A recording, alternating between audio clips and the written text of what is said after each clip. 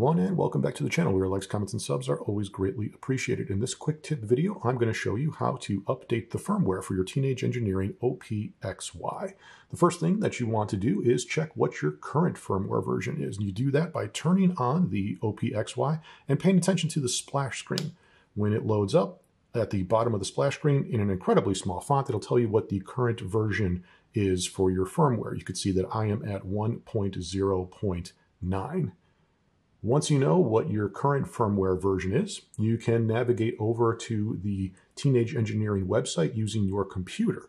You want to go to the section up at the top, usually, that'll say support, and then from there, find the downloads section. Next, in the download section, you should be able to find the OPXY listed there, and it probably will have a firmware version number next to it. You're going to click that, and once you go to that OPXY page, you can now scroll down and see what the different firmware versions are. You can go all the way to the most recent firmware version. That's probably where you should be at. You do not have to skip or go through multiple. You don't have to go through all the multiple firmware versions. You can go all the way up to the most current one. You're going to click that file and download it. In your web browser, to probably download to your default folder, which might be the downloads folder or maybe onto your desktop. You just want to be able to identify where that file is and keep note of it. Now, you can also use the MIDI way to update the firmware for your OPXY. You would do that through the web browser. That works perfectly fine. I just find that if you don't know how to enable MIDI through your web browser, you could run into some problems or some stability issues. I think this is the easiest way to update the firmware. Next, back on your OPXY, you're going to want to start with it in the powered off position. And now you're going to turn it on, but when you turn it on, you need to hold down the COM button.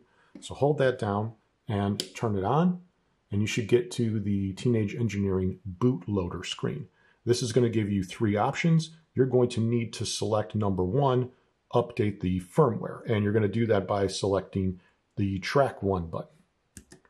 So once you do that, now you need to connect your OPXY to your computer. You could do that with the included cable that they give you. You're going to need something that allows data transfer, that's got USB-C on the one side, as well as whatever you're going to need to connect it to your computer. So if that's USB-C, that works just fine. The first time that you connect it to your computer, it may take a second to load a driver, but it should recognize the OPXY as an external hard drive or disk.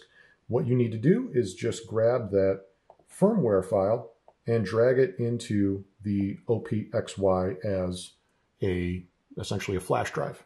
So it will then move that file over.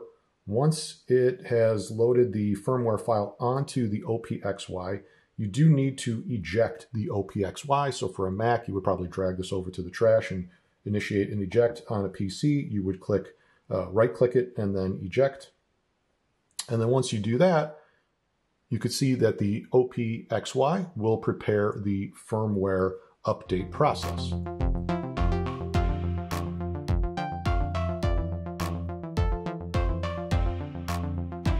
All right, once you get to this phase of the update process, at the very bottom, it'll say done. Please restart your OPXY. You can do that by powering the OPXY off, wait 2 seconds, and then turn it back on. Wait for the splash screen, and you should see that it updated the firmware. All right, that's all I wanted to cover in this video. If you have any questions, please leave them in the comment section below. Otherwise, I'll see you again next time. All right, goodbye.